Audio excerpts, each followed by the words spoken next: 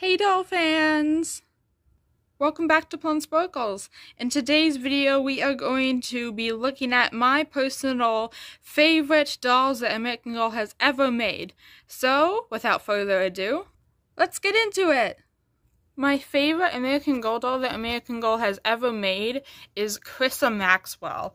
I think she is super underrated. I love her story, I love her clothes, I love her collection. And I think she's really beautiful with those stunning blue eyes. Really pretty.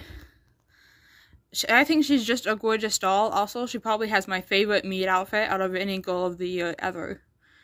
She is so beautiful. I also think her story is very important.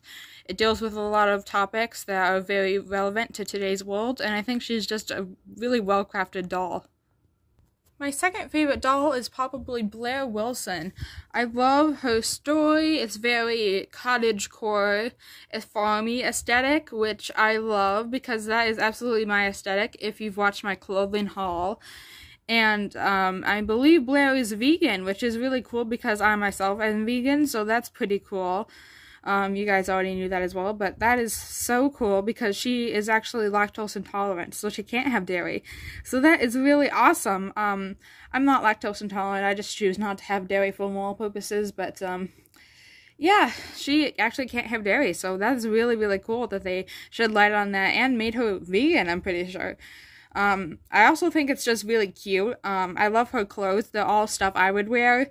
And I love her meat hairstyle. I also think she's probably one of the prettiest dolls that American Girl has ever made. And yes, let's appreciate that beautiful waterfall meat hairstyle again. The next doll would probably be Pleasant Company Kaya. Not the Beef Forever Kaya because I'm personally not a fan of the Beef Forever Kaya. I don't like the face mold. Because if you were unaware, they changed the face mold from this beautiful face mold that you see right there to a different face mold, and it just looks different than the one I remember in my childhood. Am I salty and biased? Heck yeah. So here is an original Pleasant Company Kaya, not white-bodied, but still a Pleasant Company Kaya, and yeah,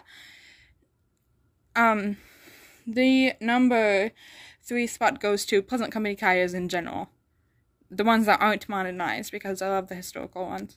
I have a special connection with this doll. I got her hair done at the American Girl store, which you can't see because she is wearing a hat, and she was my first ever doll, so I have a lot of connection to her.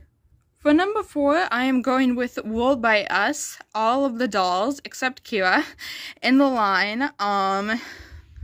So that includes Yvette, Maritza, and Makina. I currently do not have Maritza, but I plan to get her very soon, so I am just showing you Yvette and Makina here.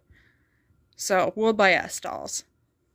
I love the diversity, I love the doll of colors, and I love Yvette's Earth theme and cottagecore outfit. This is 100% an outfit I own and wear, and I love it.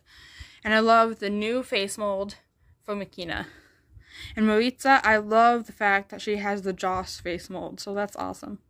And the 5th and last favorite American Girl doll that I own is the Girl of the Year for 2022, Corinne Tan. I love the fact that she deals with racism in her book. I love her new face mold. I love that we got another Asian Girl of the Year. I love that she's Chinese. I love her simple sweater and her simple boots. I love her colored hair. She is just an amazing doll, and I love that she comes with 2 companion dolls. That is awesome and something we haven't seen in a while. So, that was the video, everyone. I hope you enjoyed it. Let me know in the comments what your favorite dolls are.